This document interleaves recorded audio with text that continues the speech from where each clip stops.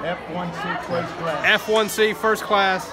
Paul Fradella, 92 years old, one of the last remaining World War II veterans.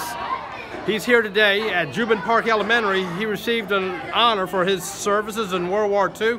Talk about what it feels to come out here and receive something like that from children, from adults. How does it feel to get that honor today? You can't express that. It's the feelings inside of me right now with all these little kids. This is too much. I don't deserve this, really. I really don't.